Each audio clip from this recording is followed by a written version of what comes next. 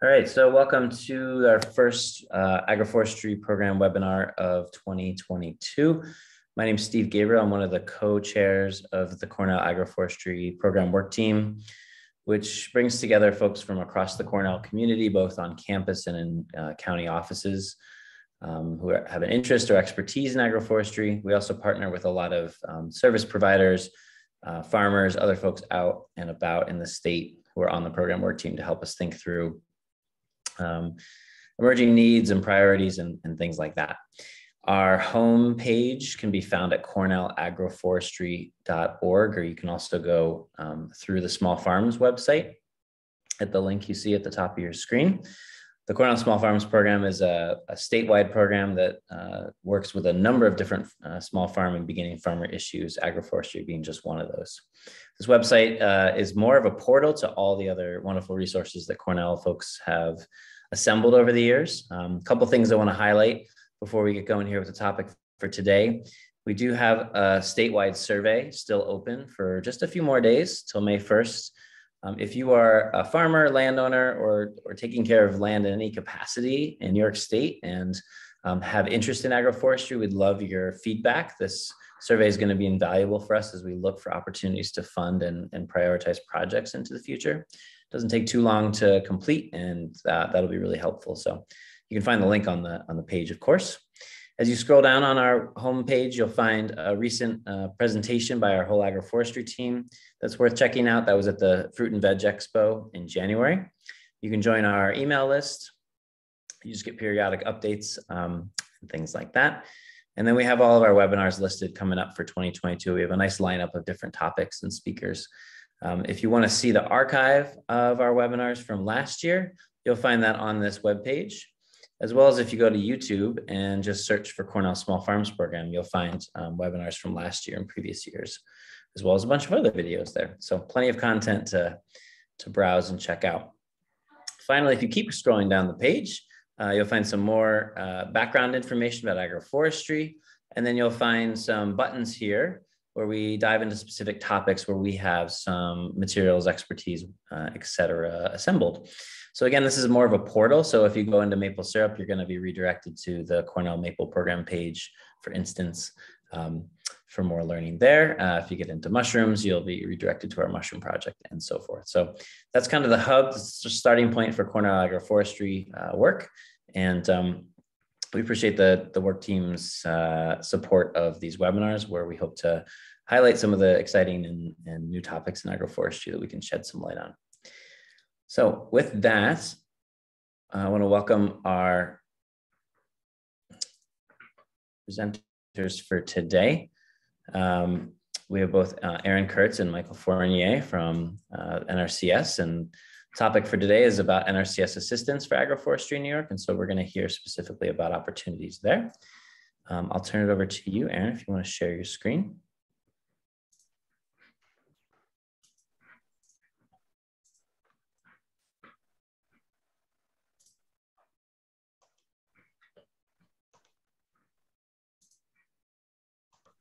Hello, everyone. Can you see my screen all right? Yes, thanks. All right. So my name's Erin Kurtz. I am the District Conservationist for NRCS. I currently cover Tompkins, Schuyler, and Cortland counties. I've been with NRCS for 16 years, but have spent most of my time actually out west, California, Oregon, doing mainly a lot of different types of forestry projects. So happy to be here. I am originally from upstate New York, and this is back home for me, and been here a couple of years learning about all the different kinds of new resources within our agency and the environments in New York. So this will just be a quick intro overview of NRCS, some examples of the types of assistance that is available before getting into the details of the webinar topic. NRCS is a federal agency under the U.S. Department of Agriculture. We offer technical and financial assistance focused on private lands. All of our services really focus on voluntary participation. We're non-regulatory, and we really support landowners taking ownership of their conservation plans. And of course, we work with a variety of partners to deliver our services.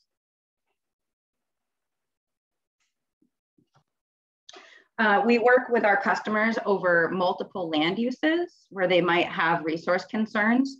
So pasture land, rangeland, cropland, orchards and vineyards, forest lands, and even their farmsteads, if they may have some concerns in their infrastructure or their energy on their farmsteads. We have no acreage minimums for the folks that we work with, and we might work over multiple land uses where people have resource concerns. So when we talk about resource concerns, we mean things like plant productivity, soil erosion, aggregate stability, nutrients and surface water, livestock production limitations like feed forage balance or inadequate water. Maybe there's concerns with inadequate wildlife habitat or enhancements to habitat on the operation, and then as well as energy concerns on farmsteads with lighting or other infrastructure. We have a number of financial assistance programs, including the Environmental Quality Incentives Program, EQIP, and Conservation Stewardship Program that offer cost share to help treat those identified resource concerns. So I just thought I'd show some different practices and activities that might be typical to do in our programs on different land uses. So here you can see we have our high tunnel program, some nice cover crops. Here's a nice grassed waterway. Here's more some of the infrastructure, maybe different a new RO system or preheaters on maple operations, roofs and gutters, energy efficiency upgrades, waste storage. We offer different practices to enhance grassland bird habitat or shrubland habitat, pollinator habitat. Our practices and activities are usually scheduled individually to help offset some of the costs associated with installation of those practices. So we might offer technical assistance and specifications as well as a financial assistance. So you can see down here that you might first tackle your site prep and then establishment. Maybe you have follow-up practices for weed control. So those are all examples of cost shareable items. Here you can see, it looks like up on the top right, you might see here, it looks like this is a fence that's excluding a riparian area in the grazing system, which might also come along with pipeline and an offsite watering facility, for example, animal trails and walkways, prescribed grazing management, creating a different rotation potentially, depending on exactly what's going on the operation. Here in forest lands, there's a girdle tree for wildlife habitat, and then there's also a number of different types of practices that would enhance those operations, whether it's a production forest, a maple operation, or potentially just creating a more healthy, more vigorous tree stand with native species, maybe invasive species removal to create better forest land habitats. So the steps to getting assistance, we really just recommend people give us a call. There's an NRCS office for pretty much every county nationwide. So you would visit your field office, your service center, or just place a phone call. We really like to just come out and visit your property at your request, walk around and really get an understanding of what the goals of your operation are. If you're interested in our financial assistance programs, we have a rolling application cycle. So you can really submit an application at any time, but we have batching periods. So many times there will be a long lead up period. So it really depends on what you're interested in and what your timelines are to potentially install some of those practices with the programmatic help. So, you know, is a year too much? Is 18 months too much? It kind of depends, because we have money available at certain times of the year, kind of batch everybody's application and then move ahead with funding and creating the specifications for the types of practices that you're interested in completing. It is a competitive program. So we have a screening and a ranking process. And then if your application is funded, we work with you to create the implementation specifications for each individual practice that's in your plan. This one looks like it kind of is a little off screen, but it essentially says the same thing. So visit your office, submit an application, work to develop a conservation plan for your property. And if its application is funded, we'll put together a cost estimate for that contract and work with the contract holder to complete all the different practices within the time frame. We do offer increased payment rates and advanced payment up to 50% for historically underserved groups. Our practices are usually paid after the fact. So sometimes that initial cost can be a bit much, but it is a reimbursement process for most of our programs. But we do have some, you know, different things we can offer to help offset that. So give me just a second here. I thought hopefully you'll still be able to see my screen here. This is our NRCS website. That's nrcs.usda.gov. You can go here and you'll see all different kinds of resources for you. You can link to our soil survey or go and look at our financial assistance programs and the different types of practices that are available and the variety of programs that are available. Here you can find our field office technical guide, which contains all of our different practice standards and specifications for the practices that we offer. And then if you would like to contact your local service center, you go to contact, there's a local service center directory.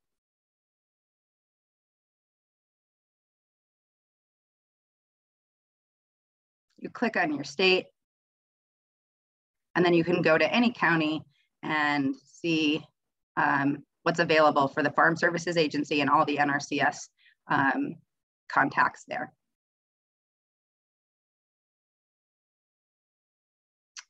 And so that's what I've got.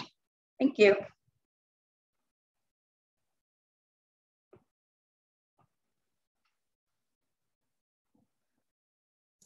We'll hand this over to Mike to get more into the details of the topic at hand. Thanks, Erin. Is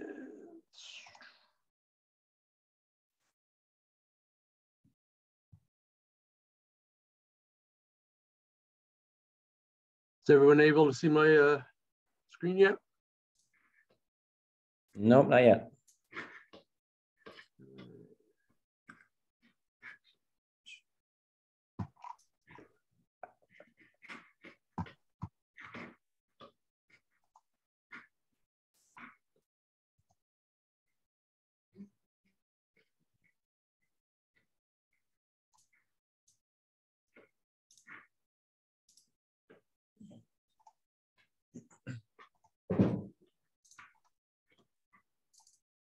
Let's see if I can get out of here.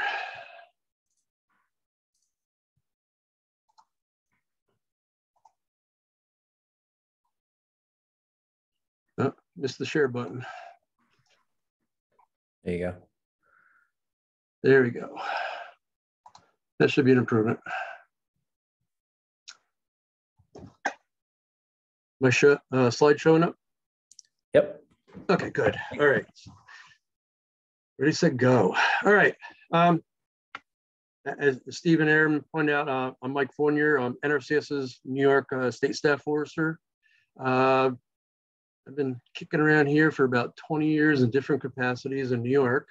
But I have a strong background in forestry, and I've been asked to give you sort of the insight on how NRCS perceives agroforestry, as well as the specific practices that we do offer and support. So with that, I will start through. So Erin touched on it a little bit, but our conservation planning efforts are sort of the foundation to all assistance that NRCS provides. Before you get to go, past go and participate in conservation programs themselves and receive the funding, we typically will, generate a conservation plan or even some of the, supporting plans such as a nutrient management plan or a forest management plan or a wildlife habitat plan to facilitate, the conservation process. The conservation plan itself embraces a 9-step decision-making process. As Erin pointed out, this is done on site, with you in hand, evaluating, and assessing, both your personal goals and objectives, as well as, the resources we have to work with to start with.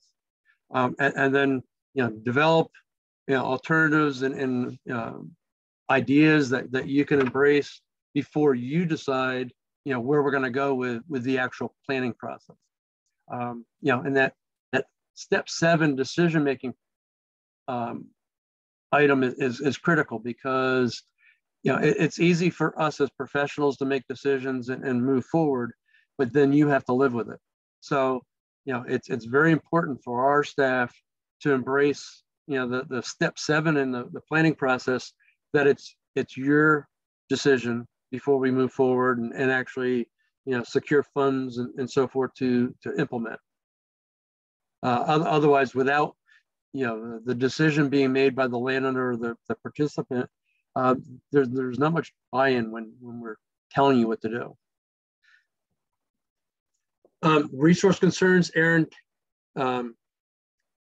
touched on, but basically our planning process addresses those resource concerns. We're going to deal with soil, water, air, plant, animal, and energy issues on your property, assess it, give you the opportunity to decide where you want to go with it. What we develop for alternatives as an agency are going to be targeted towards the type of land management operation that you are. Whether it's a private forest landowner, a grazer, cash crop, or row crop. We're going to design the alternatives in a conservation plan to meet your operation. So the resource concerns that we have, and we actually have posted on the field office tech guide, those have actual planning criteria that we design and address, to determine whether or not we're actually making a difference on the landscape and solving those resource concerns. The resource concern categories are typically soil erosion, soil quality, water quantity, degraded air, degraded plant conditions, habitat, livestock, and energy.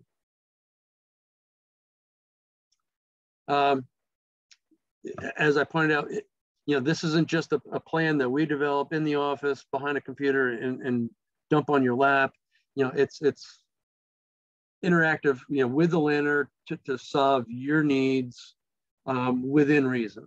We're gonna, as I pointed out, we're gonna come up with alternatives that you're gonna pick from in order to solve your problems.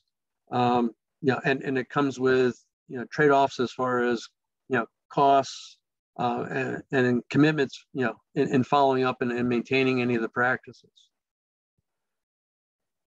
The inventory part, is critical. That we're designing and addressing, what is there on site. As many of you can relate to, your problem isn't the same as your neighbors. And when we're dealing with a statewide, clientele, the landowners in the lower Hudson are going to be far different than, Western New York or the Adirondacks, all of which are clients of ours that we try to address the resource concerns of. Just to go through some formalities, NRCS has definitions of what forest land is and the various land types. And that's important as to how we address, planning criteria is, what we're expecting to address from a plant condition standpoint on forest land is going to be different than a cropland. So much of that is published and posted on our field office tech guide.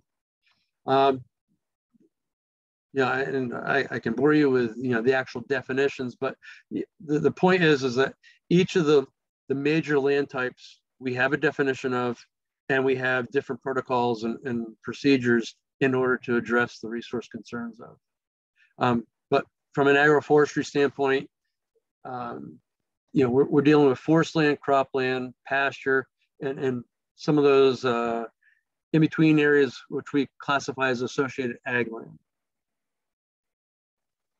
The practices themselves are, as Erin pointed out, posted to our field office tech guide in section 4.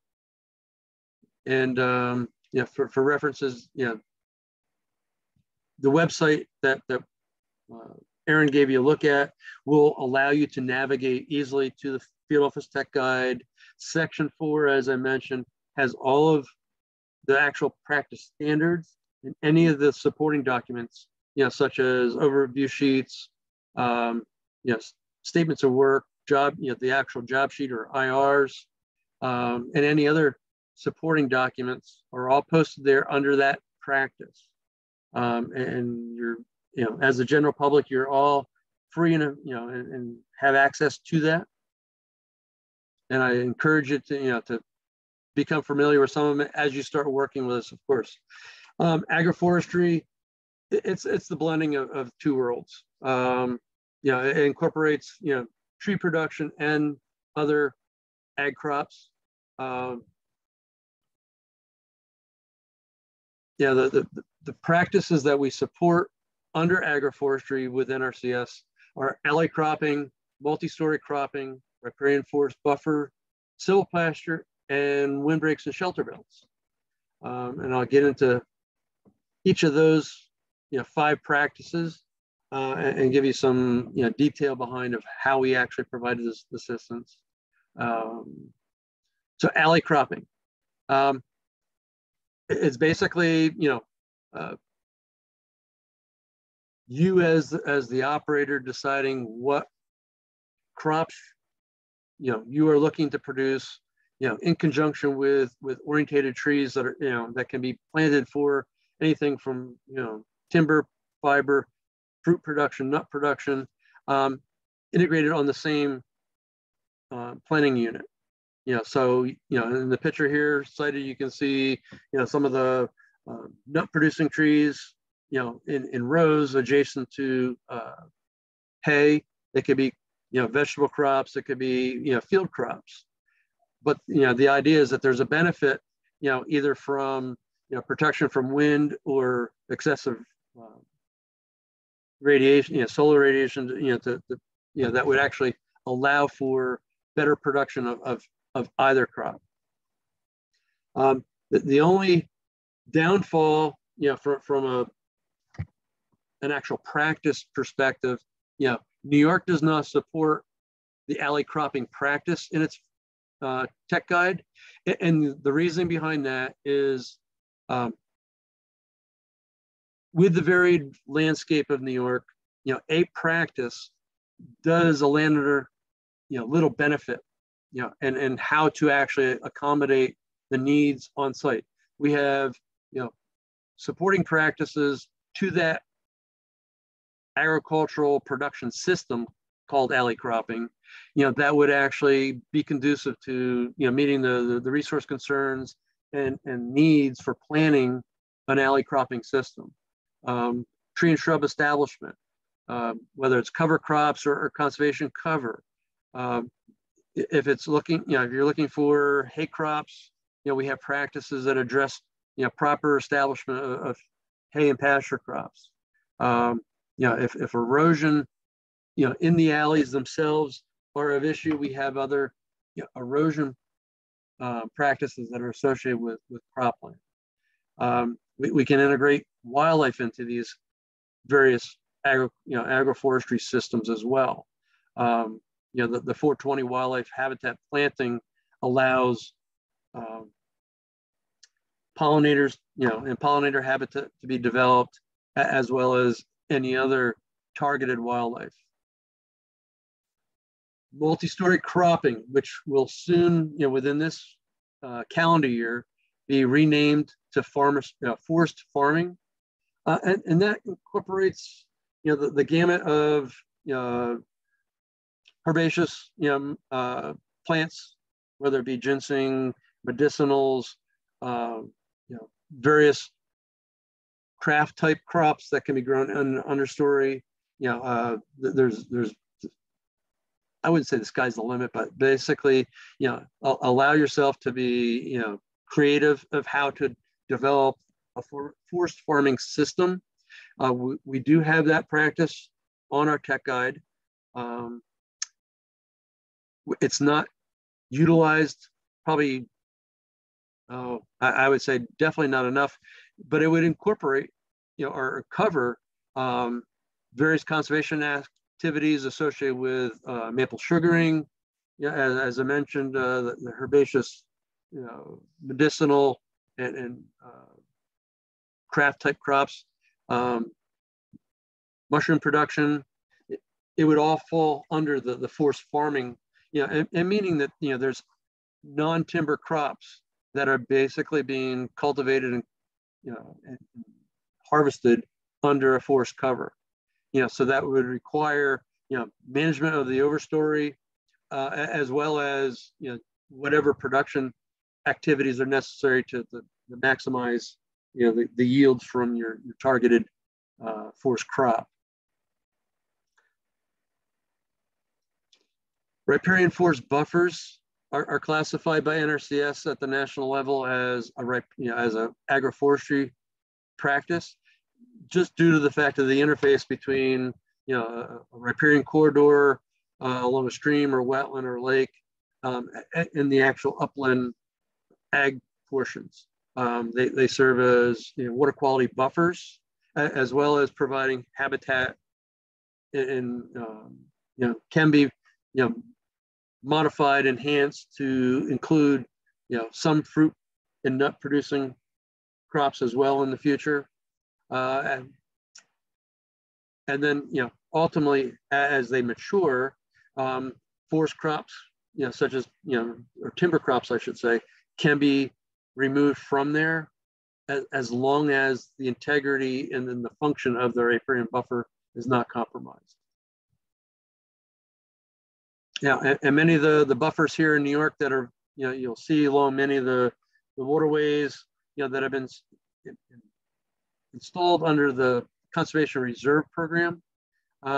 Those range from 35 to 100 foot in width, and require trees and shrubs, or one or the other, to be established at a predetermined stocking rate in order to meet the the objectives of the planting.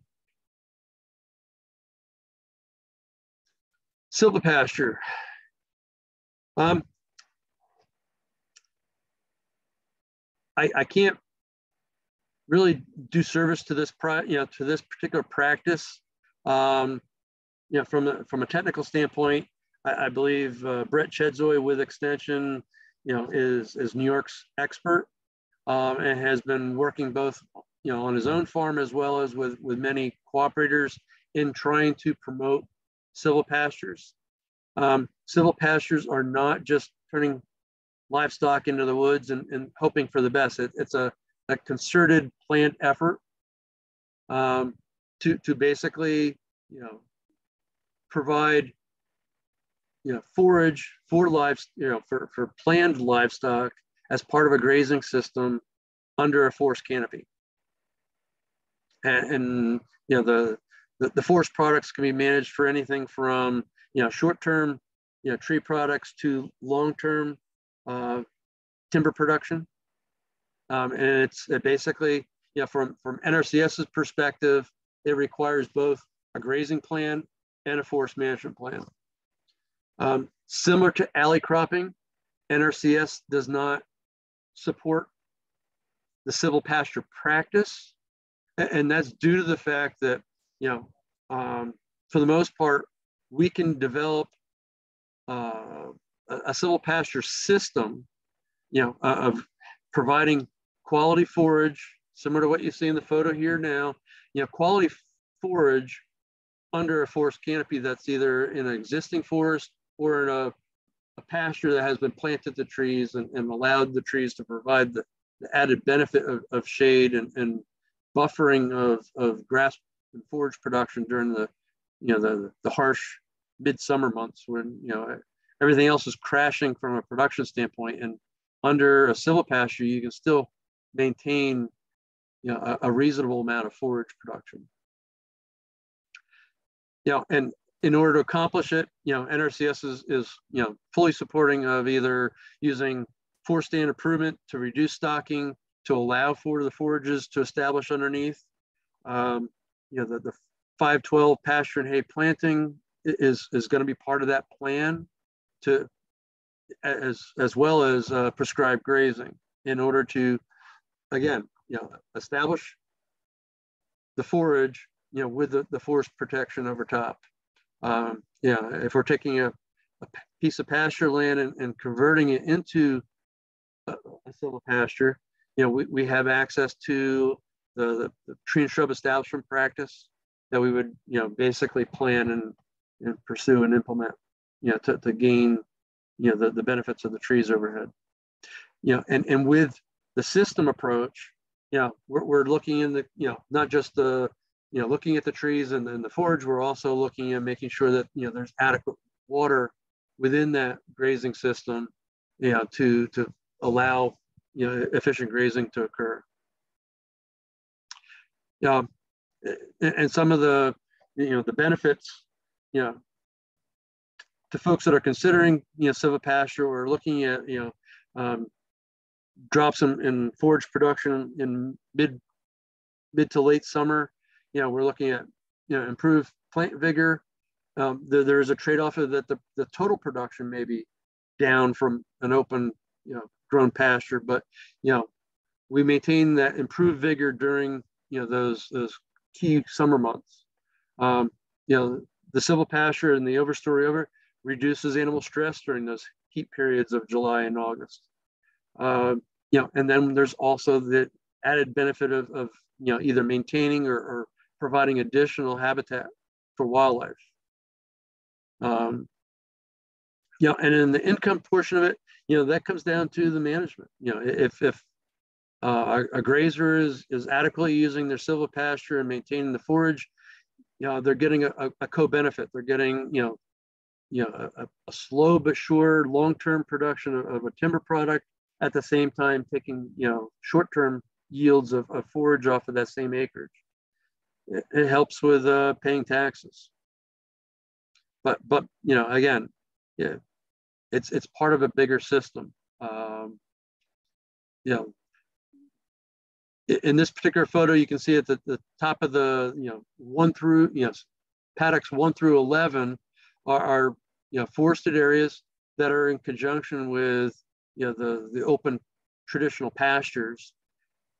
They're all rotated through at different rates based on recovery, based on most of the other premises of good pasture land or grazing management.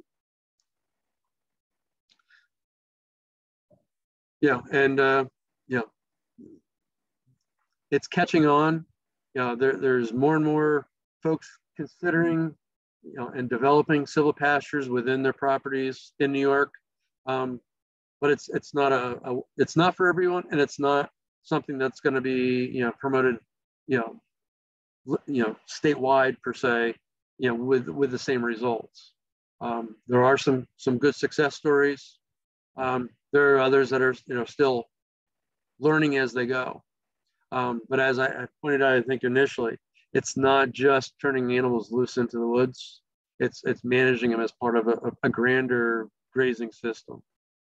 And with that, new resource concerns aren't going to be created that are, not easily corrected by, either, duration of grazing or, by, augmenting with some underseedings or overseedings, in those areas to promote better, forage quality.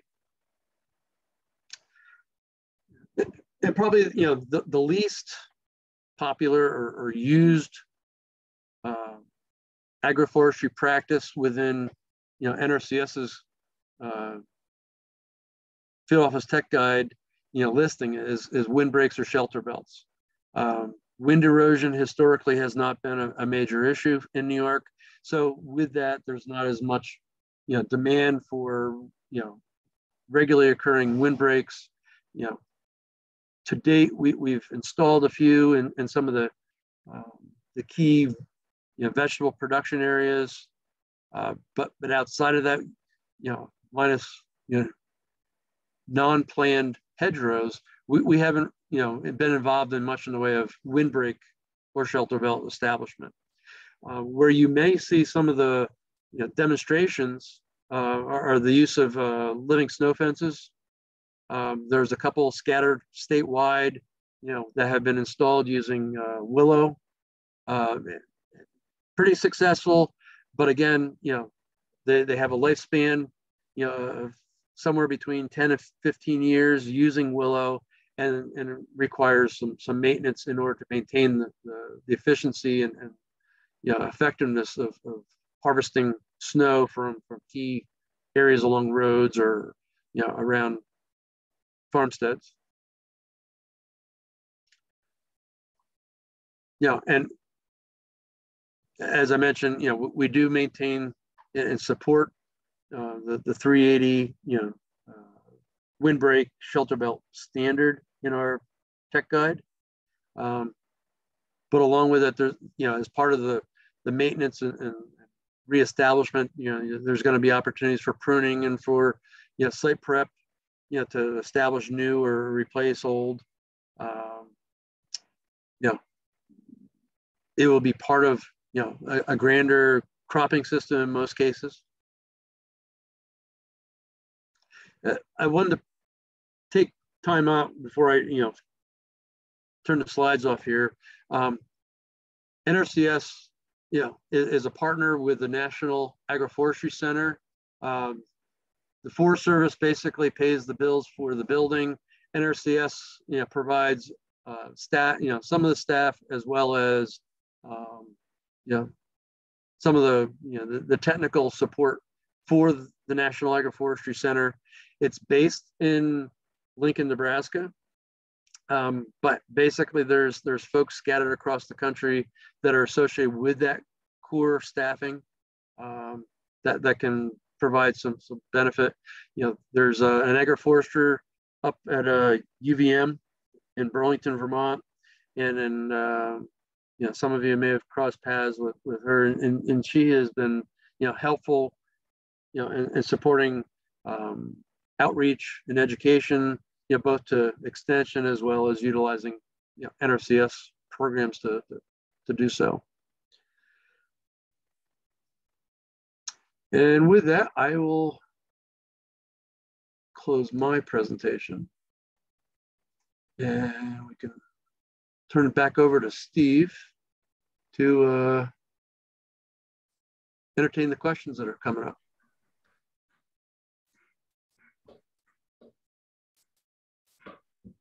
Great, thanks so much to both of you for sharing the background. Encourage folks to, you're welcome to unmute yourself if you want and ask a question, or to use the chat box to enter any questions you might have, so we can have some discussion around anything that was shared today, or any of the kind of particular situations you might be thinking about wanting to work with NRCS. There's a question from Chris about any resource recommendations for techniques, practices dealing with wildlife eating forest farm crops like deer.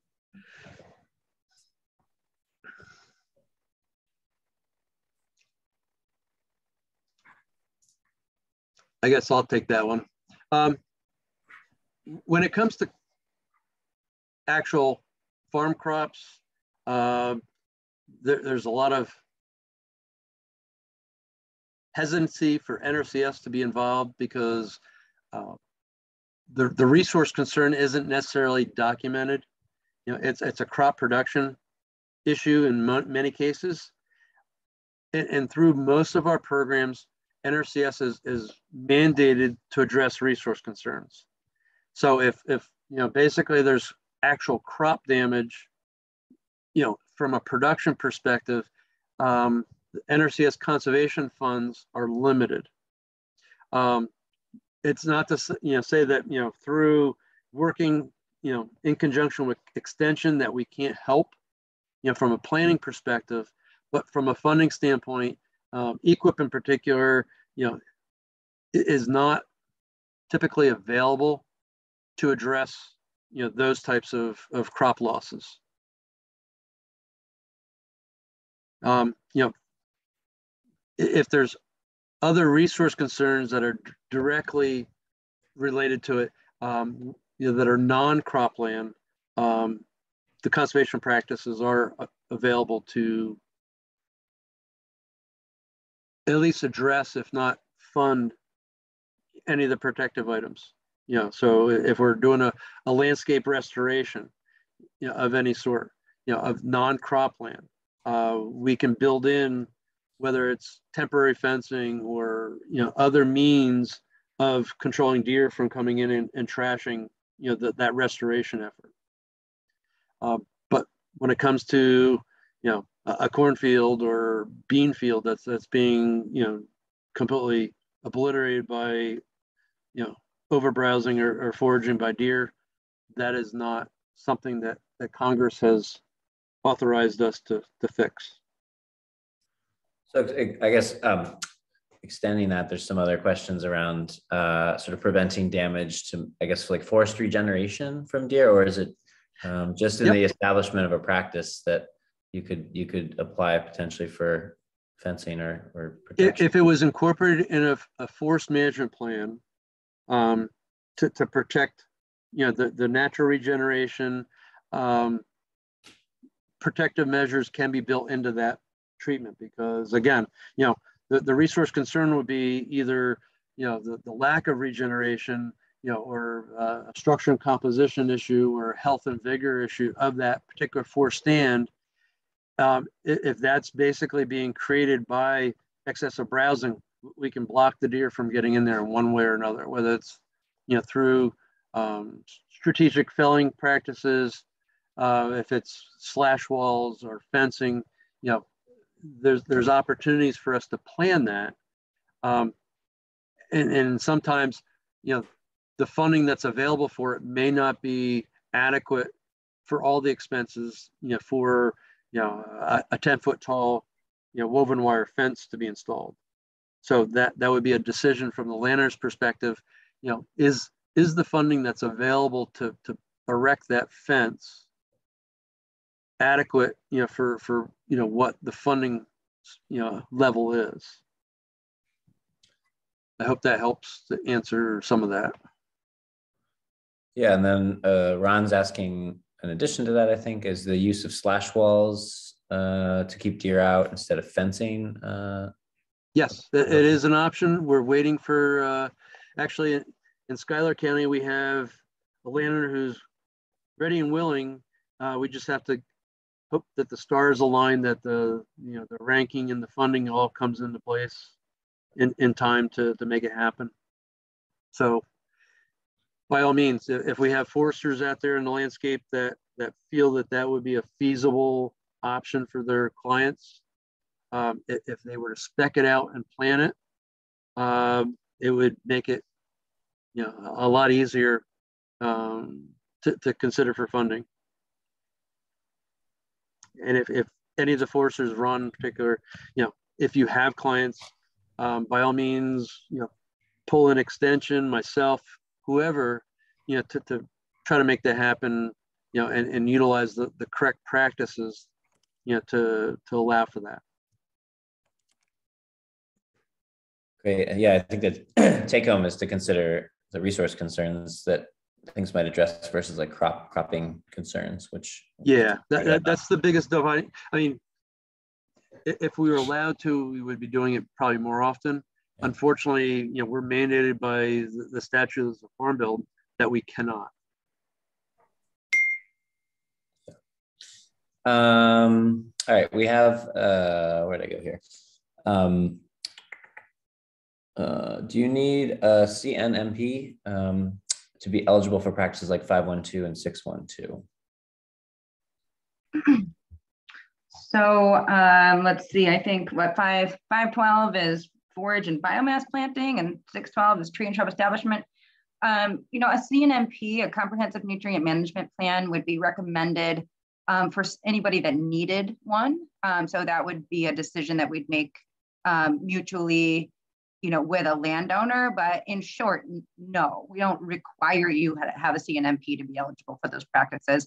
The only time we would really need to see that CNMP is with infrastructure type practices surrounding livestock. So when there's covered barns or waste management, there's a need for nutrient management, perhaps if you're spreading manure, spreading waste products. So then that would be a helpful document because that helps look at soil testing for where nutrients are being applied to fields, content of waste products, all those sorts of things is when that would be recommended. But no, it's not a requirement for those types of practices.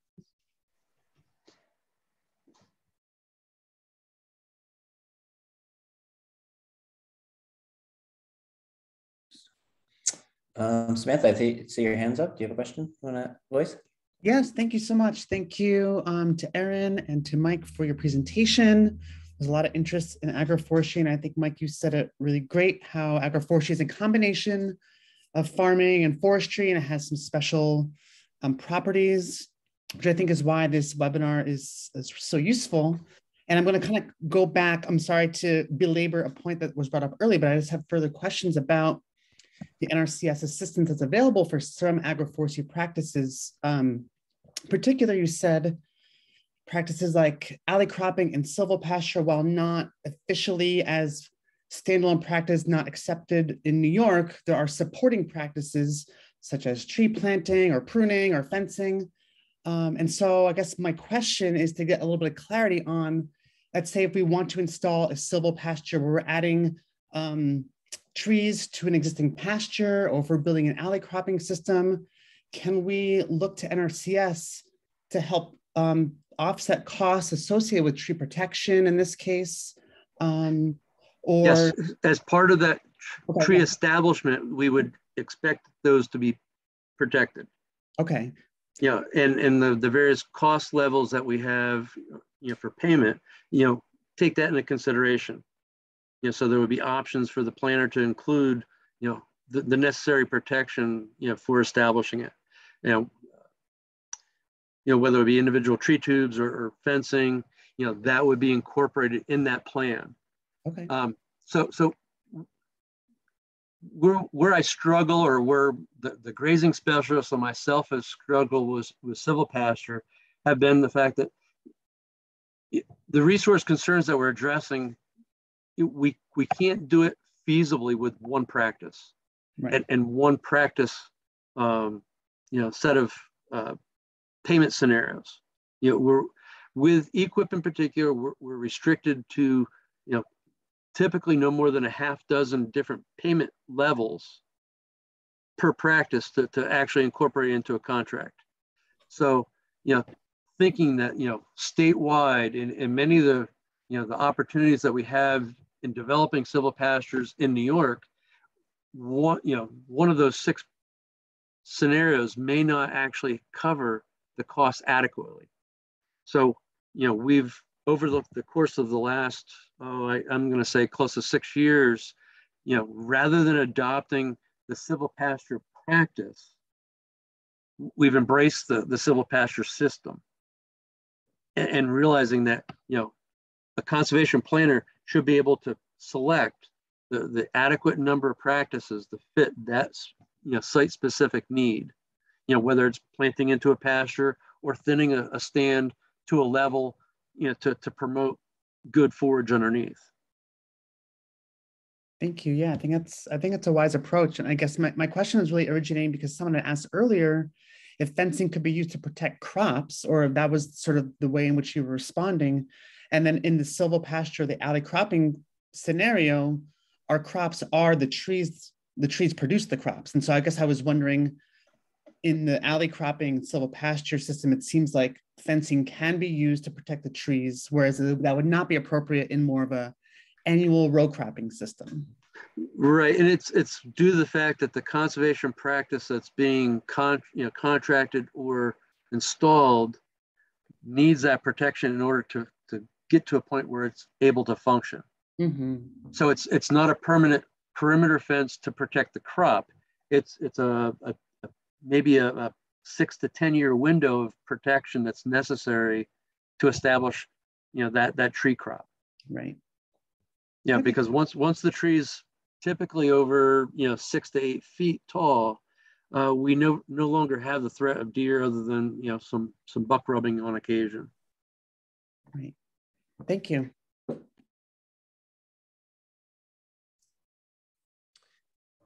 Another question from Catherine about other options for projects that involve multiple landowners who'd like to coordinate within an ag district. I guess I would need some more specifics on that. You know, are you thinking like projects that span multiple land ownerships, or you know, what kind of coordination? Because generally, options for programs for funding, you know, there's got to be an applicant for that funding who would receive funding. So if it spans, you know, multiple types of ownership, then either multiple people would sign up individually, or there are options to, you know, that contract holder, they have control, effective control of properties through, say, a lease or something of that nature. Like there is some flexibility, but it can be tricky. There's it just depends on the scenario. So can you hear me? This is Catherine speaking. Yep. I live in an area that used to be a large historical family farm. It's been broken up into smaller parcels, but there is a lot of interest in the neighborhood. It's not a highly developed neighborhood. It's still a farm neighborhood. There is a lot of interest in coordinating because we have very large herds of deer. We probably, over 300 acres, we probably have 300 deer. You know, it's very intensive with the deer damage and the invasives. So we were wondering, you know, if we could put together some kind of coordinated program where we could help reforest some of the land, but not have it, you know, gnawed down to nothing by the deer.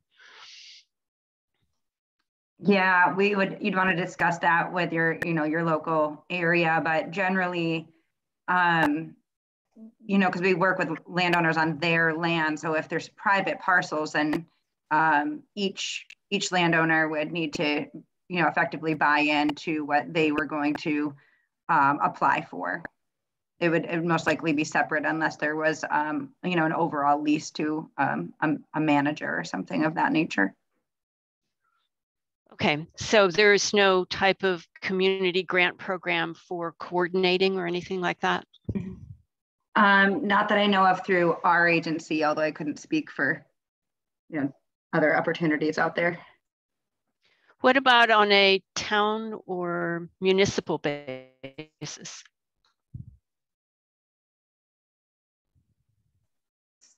So again, it depends who the landowner is and who has effective control over that land. And we don't contract with other units of government. Okay, thank you. That's clear. And that's from the programming standpoint. From a planning perspective, though, it could be a pooled process to plan, you know, and you know, the local field office could help with piecing it together from an area-wide perspective. So, you know, not to say that we couldn't provide technical assistance, but the financial assistance is where there would be limits based on individual contracts.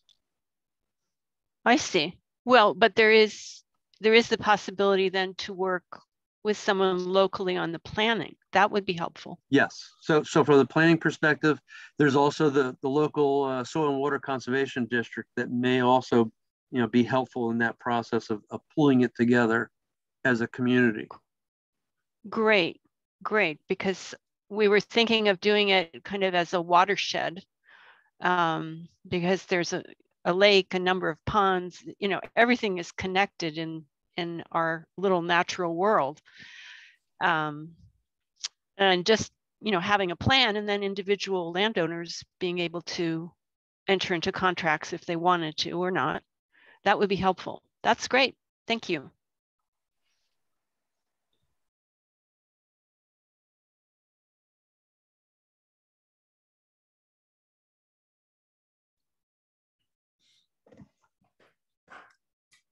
All right. There's a comment from Chris about with increasing wildfire threats. Seems like an initial slash wall combined with something to transform it into a living wall could serve as a longer term barrier against deer. Thanks for sharing that. Unless anyone has any more questions, I think we are complete. Last call for anyone want to bring anything up? I think there was a request to show a slide again with a list of practices and numbers, but maybe Mike, if you're willing to share some of those slides with the agroforestry practices and those numbers, I could post those along with the recording if that made sense. Okay. Yeah, I can provide you the PowerPoint. Yeah, then folks, when I post the recording to the agroforestry page, you can reference those numbers. And that was like just a sampling of some of our practices. We actually have hundreds of practices. So if you did want to go to the field office technical guide link in section 4, it'll be, I believe, alphabetized. And when you go in, you'll see all the different numbers for all the various practices that we offer through our programs. Obviously, those are all of them. I think Mike had the sampling of practices that would be more typical for someone interested in agroforestry, but those are all listed in that field office technical guide. Yep, that my listing was not all inclusive. Great. Well, thanks. I'll definitely post the link to that as well. Well, thanks so much to Erin and Mike, and as well as to James Schleppenbach, who's on the call, who helped organize this session. Again, we'll post the recording and some follow-up info, and you can find that at cornell-agroforestry.org. But everyone have a great afternoon. Take care. Thanks for having us. Thank you.